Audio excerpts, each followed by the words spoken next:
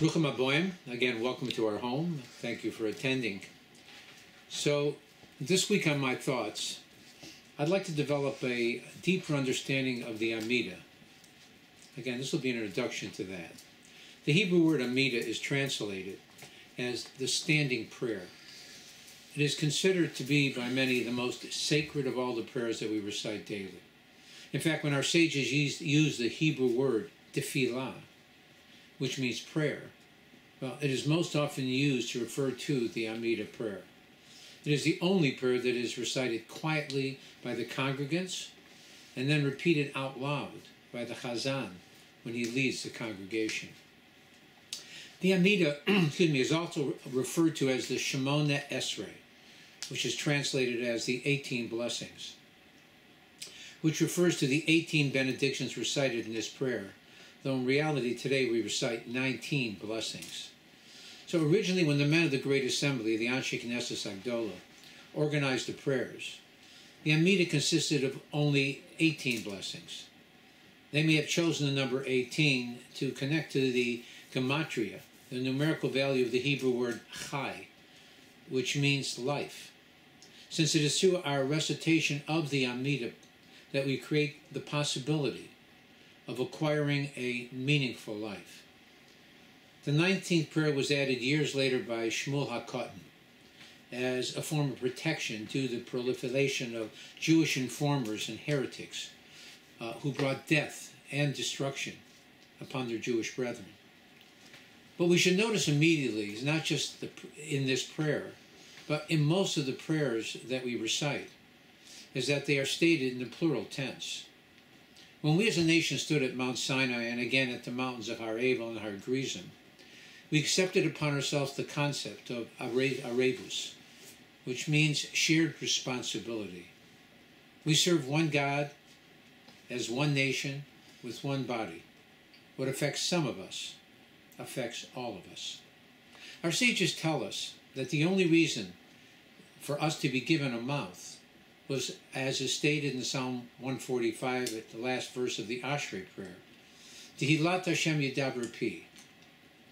Let my mouth declare the praise of God's mighty acts. By acknowledging God's greatness, then we are able to elevate ourselves to a greater understanding and appreciation of all of His glory. You know, the Amida is repeated at least 3 times daily, though the format changes during the Shabbat and Yom Tovim, the holidays.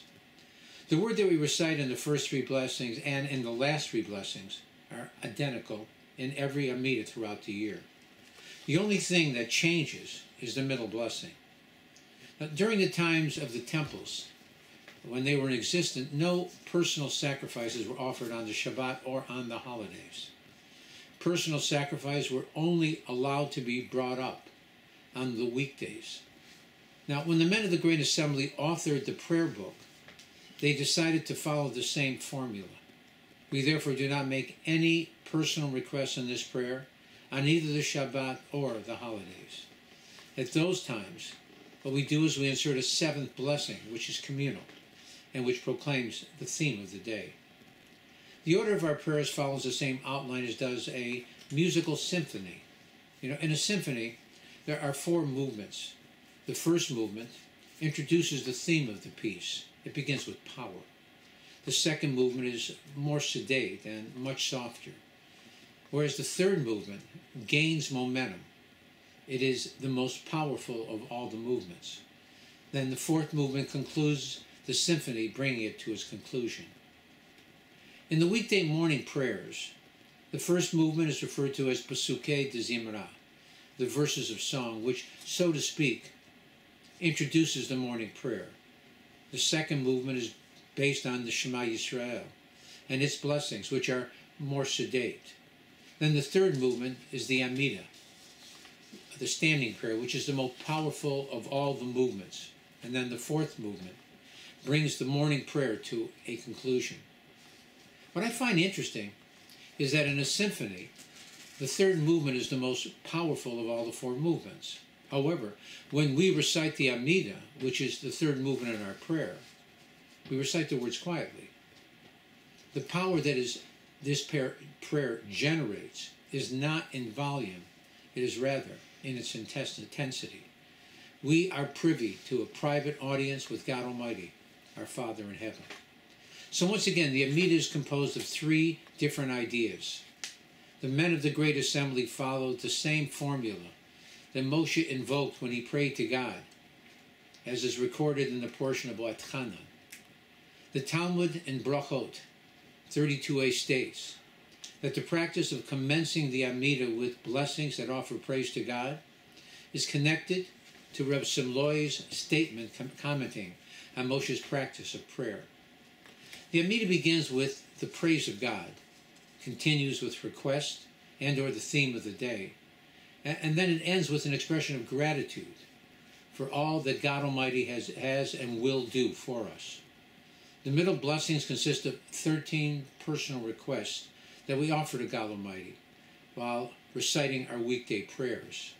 However, on the Shabbat and holidays, we substitute our personal requests, as I mentioned, with the theme of the day. My objective in this lecture is twofold. First and foremost, I would like to offer a simple theme for each of the blessings that we recite in the Amida, something that we can all focus on as we recite our prayers. Sadly, all of our prayers seem to be rushed, especially if you pray with a minyan, a quorum of men.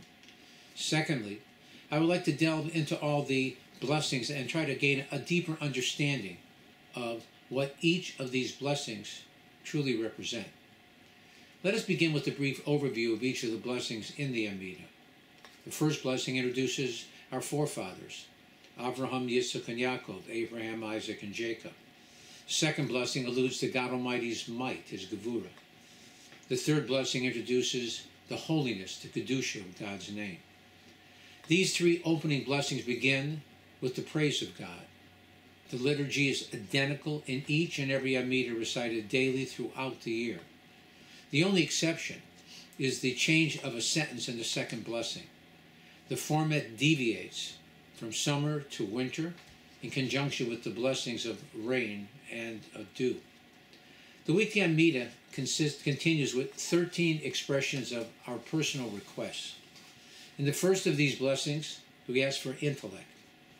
The second blessing is connected with repentance. The third is for forgiveness. The fourth is a request for our personal salvation. In the fifth blessing, we request health and healing. In the sixth, we request a year of prosperity. The seventh blessing is for the ingathering of the exiles, a connection to Mashiach. The eighth is a request for the restoration of justice in the world. The ninth is a prayer to protect us from the heretics. The 10th request is a blessing for the righteous. The 11th is a request to rebuild Jerusalem. In the 12th blessing, we ask for the return of the reign of the Davidic dynasty. And in the 13th prayer, we finish our personal requests with a prayer that all of our words should be acceptable before God Almighty, our Father in heaven. In the last three blessings, we acknowledge our gratitude to God Almighty for all the goodness that He has bestowed upon us. The 17th blessing in the Amida is a request that God should return the temple service. In the 18th blessing, we thank God Almighty for everything that He has and continuously does for us. The Amida ends with the 19th blessing, which begins and ends with the Hebrew word, shalom, peace, since without peace, nothing else can exist. In the weekday Amida, we recite 19 blessings. However, on the Shabbat and Yom Tovim, there are only 7 prayers that we recite. The first 3 and the last 3 blessings remain the same. However, on the Shabbat and the holidays, the middle section is different. It introduces all the sacrifices that were offered in the temple for that day. Since we no longer have a temple, we recite our prayers in lieu of the sacrifices, as it states in the verse in Hosea, and we will render the prayers of our lips in place of the bullocks. In addition, we recite a theme that is connected with the occasion. So, in the first blessing, we acknowledge God Almighty as our God and the God of our fathers. In the second blessing, we recognize God as the giver of life It is he who will return all souls who are resting in their graves back to life, what we refer to as the Chiyat HaMesim, the revival of the dead. The third blessing begins and ends with the Hebrew word kadosh, which means holy. It emphasizes the fact that all holiness originates from God Almighty. In the first of our personal requests, we ask God for wisdom, understanding, and knowledge. In the second blessing, we ask for him that he inspire us to connect with his Torah, prayer, and repentance. In the third request, we continue with a plea for forgiveness from our Father, our King. In our fourth request, we ask for an end to our suffering with the coming of the final redemption, again, with Mashiach Tzidkenu. In the fifth request, we ask that he bless us with good health. In the sixth request, we ask him to bless us with material success. In the seventh request, we ask him to gather in the exiles from all the four corners of the earth. Again, a request from Mashiach. In the eighth request, we ask him to restore our righteous judges and spiritual leaders. In the ninth blessing, we ask him to protect us from those who want to cause us harm. In the 10th blessing, we ask him to bestow his mercy upon the righteous and pious individuals. In the 11th blessing, we ask him to rebuild Jerusalem to its former status. In the 12th blessing, we ask him to plant the seed of Mashiach, of the Messiah. In the 13th blessing, we ask him to hear our cry and to accept our prayers. Then with the last three blessings, we conclude our prayers with words of gratitude and a request for peace. In the book My Prayer, authored by Nissim Mendel, he brings a Pirkei de Rebbe Eliezer that states that the Amida is more than a collection of petitions and requests for ourselves and our people. They also serve as a reminder of certain events that occurred in our history.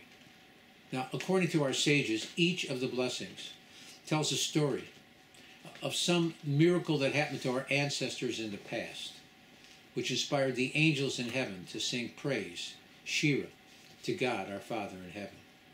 The first blessing connects with Avram Avinu, Abraham, our father, who was saved by God Almighty when Nimrod had thrown him into a fiery furnace. The angels praised God with the blessing, Magen Avram, the shield of Abraham. The second blessing connects with Yitzchak Avinu, Isaac, our father. The angels sang praises to God when Yitzchak was taken off the altar, where his father Avram had bound him by the request of God. What we call Chiyat HaMesim, the reviver of the dead. The third blessing alludes to Yaakov Avinu, Jacob, our father, who sanctified God's name after his dream with the ladder and the angels going up to heaven. This was the occasion that inspired the angels to praise God with the blessing of Hakel HaKadosh, the Holy God. The fourth blessing is stated in connection with Yosef. The night before he was to appear before Paro, an angel taught him all 70 languages in one night. The angels then praised God with the blessing, Chonen Hadaas, the gracious giver of knowledge. The fifth blessing alludes to Reuven, who repented after he was seen as culpable for moving his father's bed. Thus the angel sang, Harotzet b'teshuva, he who accepts repentance. The sixth blessing is connected to Yehuda, when he accepted responsibility for the incident with Tamar. God forgave him, and the angels sang the blessing, Chanun Hamarbel L'Sloach, the gracious one who forgives abundantly.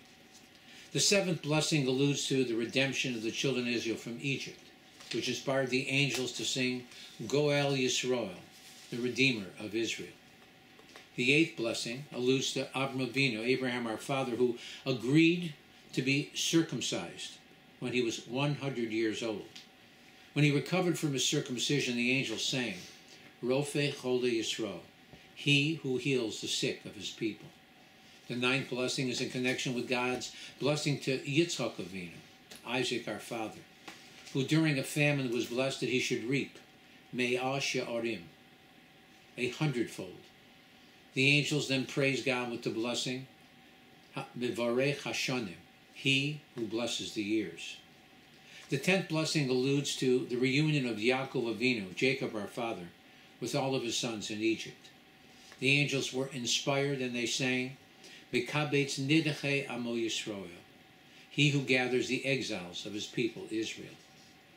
The 11th blessing connects to Moshe Rabbeinu, Moses our teacher, who gave over the laws of righteousness and justice to the Jewish nation. The angel then sang, Melech Ohev Tzedakah Umishpat, the king who loves righteousness and justice. The 12th blessing connects with God Almighty drowning the Egyptian army in the Red Sea. The angels then sang, Shover Oyevim Amachnia Zaydim, he who breaks the enemies and subdues the arrogant. The 13 blessings connects with God's promise to Yaakov Avinu, Jacob our father, that on his deathbed it would be Yosef, his long-lost son, who would be the one to close his eyes as he passed on. As Yosef closed his father's eyes, the angel sang, Mishon u'miftok latzadikim, the support and trust of the righteous. The 14th blessing alludes to King Solomon, Shlomo Melech, and the building of the first temple. After it was completed, the angels were inspired to sing Bonei Yerushalayim, the builder of Jerusalem. The 15th blessing was inspired by the children of Israel when they sang the Oz Yashir after crossing the Red Sea. The angels sang, Matzmiach Keren Yeshua, he who causes the strength of salvation to flourish. The 16th blessing alludes to God's acceptance of the cries and prayers of the enslaved children of Israel in Egypt. The angels then sang, Shomea Tefillah, he who accepts prayer. The 17th blessing was sung after the tabernacle in the desert was constructed and the divinity of God, the Shekhinah, descended on it. The angels sang, Hamachazir Shekhinah Sol Tzion, he who restores his Shekhinah, his divinity, to Tzion. The 18th blessing was sung after King Solomon, Shlomo Melech, completed the construction of the first temple. At the dedication ceremony, all the nations celebrated the occasion with songs and psalms in a state of ecstasy. The angels joined in their celebration and they sang, Hatov Shimcha Lachona Elohodot, your name is good and unto you it is becoming to sing praises. The Amida ends with the 19th blessing that the angels sang when the children of Israel finally settled in the land in peace and harmony. They sang, Abavorachas Amo Yisrael Bashalom, he who blesses his people Israel with peace. So we witness that each of these blessings connect in some way with our history as a nation. These are some simple ideas that we can hopefully recall as we recite the words of the Amida in our daily prayers. I feel that it would be beneficial for us to have a deeper understanding of just how special the words of this prayer really are. So next week, I would like to begin to examine each of the blessings in the Amida in depth. By doing so, we will hopefully gain a deeper appreciation of the words and the thoughts that the Anshe Knesset Agdola, that the men of the Great Assembly arranged, so that we could connect our prayers to our Father in heaven. In addition, we will discover how the 13 requests in the Amida connect to the 13 months of the Jewish calendar and to the 13 tribes of the children of Israel. Let us all pray that God Almighty brings an end to the war in Gaza with a swift and complete victory over Hamas and all the evil in the world. May He return all the hostages home safely, cure the sick and injured, comfort the mourners, and return all of our brave IDF soldiers home victorious, led by Mashiach Tzidkeinu quickly and in our time, and let it be now.